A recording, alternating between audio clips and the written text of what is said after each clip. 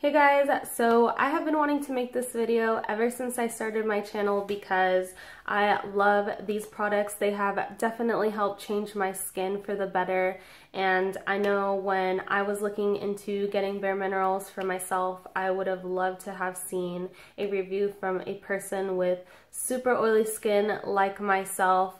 I did have all three of the powders to review for you guys. One of them I didn't like, but I thought it was important to let you guys know why. I also was just going to talk about strictly the powders on their own, but I think it would be better to have a more informative video so you get the best results with this powder foundation. So I'm just gonna go ahead and start with the original foundation. This is in last year's holiday packaging, which I do recommend that if you are wanting to get the original formula by the end of this video, definitely wait the couple months that it is until this guy comes out, because you do wind up getting a better deal. I would say that, you know, one thing that put me off from getting this for the longest time was the fact that I'm not sure how well you'll be able to see on my phone, but it does have, in my opinion, pretty huge chunks of glitter, but that is definitely not something that transfers onto your face. I will also say that in the beginning, you know, I wasn't extremely happy with this foundation, but I forgot to add that a huge reason why I, you know, was really wanting to make Bare Minerals work for me was because from the age of like 18, 19 on, I just had a lot of stress in my life, and I started breaking out extremely.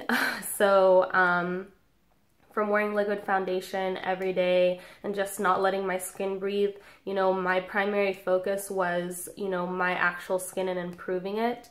So, again, with the finish with this guy, I was definitely impressed with the coverage. This is definitely not a light coverage. I was expecting sort of a BB cream, and not the foundation like BB creams, but actual BB cream type coverage, and that is definitely not the case.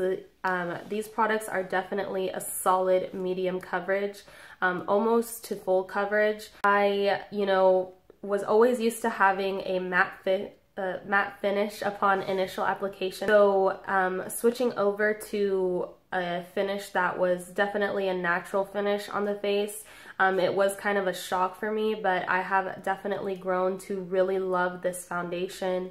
I love the way that it feels when I put it on my skin, and I definitely don't feel it on my skin at all. My favorite brush to use with this foundation is this Tarte Kabuki brush that is actually made for their powder foundation. This brush is expensive, but it is so good. It is really densely packed, and it has super soft brushes. And I definitely recommend, if you are going to make the investment, or if you do pick up the original foundation and you do like it, I highly recommend this brush. It's in the same condition as when I first bought it, and I've washed this guy so many times, and I scrubbed the crap out of this guy to get it clean, and it's still, you know, as good as the first day that I bought it. And with this foundation, you will find that the more that you work it into your skin, the better it looks. I think being oily skin, I don't have to work as hard as, you know, girls with dry skin or normal skin that use this foundation, but I also think that in comparison with using this guy with other brushes, this brush is the best with him. I also did want to add that if you are looking to extra conceal, you know, acne and stuff like that, the next powder that I will talk about will probably work out better for you. With this guy, you know, this was the first guy that I was using, and you know, again, my main focus was to let my skin breathe. So I didn't do a whole lot of, you know, coverage when it came to like my big face demons. If you're wanting to conceal your blemishes a lot more, then probably the next foundation that I'm going to be talking about will work better for you. I will say that with the original formula, with all foundations on me except for the Revlon Color Stay and, you know, of course setting that, I will have areas where, you know, I have larger pores or my skin is extra oily that makeup will kind of build up and, you know, accumulate with your oil. And, you know, with regular foundation, if you were to like kind of wipe that off, you'd be left with a streak. And what I love about these foundations is that you could use, you know, clean fingers or like a paper towel and wipe it off, and it blends in with your skin. So I think that is so awesome about this. This foundation also is the type of foundation that I could use over, you know, acne scarring or, you know, small blemishes. And then, you know, it blends in with the rest of my face very well, and I don't have to do, you know, a full face cover up. If you did want to counteract that, you know, oil buildup a little bit, I have found that the Benefits Professional and the Smashbox Photo Finish Primer do work well with that when it comes to, you know, my pore areas or, you know, up here where I do get a little bit more oily. The next foundation, for those of you that, you know, are wanting more coverage, or you are a girl that, you know, does not do strobing, does not do any type of like highlight or anything like that, this is the Bare Minerals matte foundation. And this guy is a different formula than, you know, the original one, of course, and with that you do get a different type of texture. This guy is still really soft, but it's definitely not as smooth and silky as the original foundation. With this guy, my favorite brush out of all the brushes I tried is this EcoTools Travel Kabuki brush.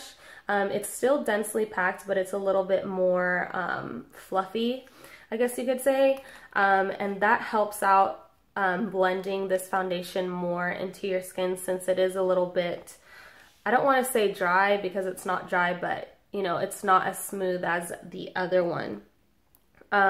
I do find that with this foundation, I don't need to use any type of primer, as long as I go in with the Laura Mercier Translucent powder very lightly with this little or big stipple brush very lightly on top. It does the job in counteracting all that oil buildup in those areas. These guys work great together. I do think that this Laura Mercier powder is completely worth the investment because I use it, you know, with my Bare Minerals, and I also use this, you know, as a setting powder with my regular foundations. And if you have really oily skin or you live in a place where it's humid, this guy is awesome. So like I was saying with the Bare Minerals matte foundation, I did find out that with the NYX HD concealer, after applying this, you know, I want to cover up as much as possible with the foundation on its own. And I do have, you know, spots that are like peeking through or anything like that. This NYX HD concealer works perfectly and blends in perfectly with this powder. I absolutely love it, and it's a matte finish as well. Lastly, before I talked about under eye concealers, I just wanted to quickly touch on this Bare Minerals Blemish Remedy foundation. This powder was absolutely awful. I have no idea who this works for. I don't know if they have a specific brush that you're supposed to use with this guy, but this is so chalky and dry, and I was expecting for this to work for me because of, you know, the tea tree oil and all that jazz, but it's horrible. I mean, you can try it, but that's just an empty box. I wound up returning it to Sephora because I hated it. So lastly, for under eye concealers, I will say that I have tried the Well Rested powder, but that's a little bit too luminous and like, yeah, too luminous for me. I do like the Bare Mineral Stroke of Light on the days that my under eyes are looking a little bit, you know, better. And I like how light it is and how it blends in, you know, with the powder. But to be completely honest with you, once it runs out, I don't feel like I'm gonna need to, or I'm gonna want to repurchase it.